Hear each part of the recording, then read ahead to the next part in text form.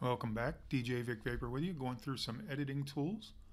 So let's take a closer look at some of our additional options here. Alright, so we talked about going up here to the left and right menus to access editing tools. But there is a little bit quicker way, especially if you have a large project, you have 30, 40 tracks going, or you're way out here somewhere and you just don't feel like always having to go back to these two little drop downs to get access. Out here in the open area, if you just hover your mouse and hit the letter T on your keyboard, it's going to bring up the same menu.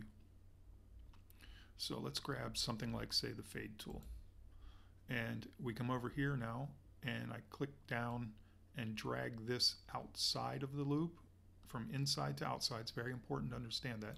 And let go. It's going to give us a fade.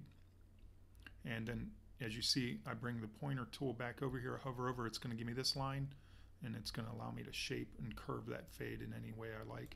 And I can actually go up and grab the little node here and give it an additional structure.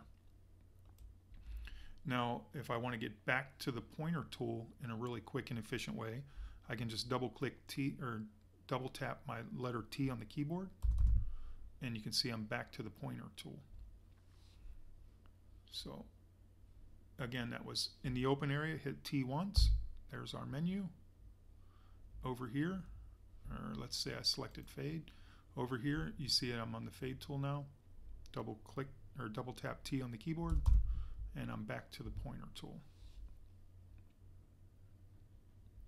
Now let's take a look at some other editing tools as a brief overview. So the letter T, and let's take a look at the zoom tool. Now, we hold down Command,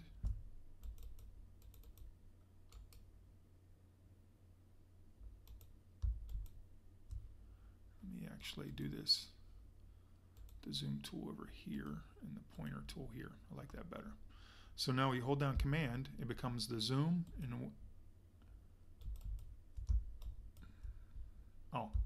and then you just kind of drag and let go.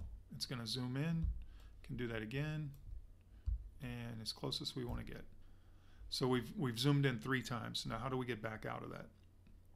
Hold down Command, and then we just click once, twice, 3 times, and we're back where we started. So as simple as that. I just hold down Command, highlight the area I want to zoom in on, let go, highlight again, let go, and now we're zoomed in. Now to zoom out, I'm holding Command down and simply 1 click on the mouse, 2 clicks on the mouse, and we're back to where we started. So it gives you an idea how to get quick access to your tools and how to use a little bit of fade and a little bit of zoom to further edit and help with your production and arrangements. Let's move on to the next lesson.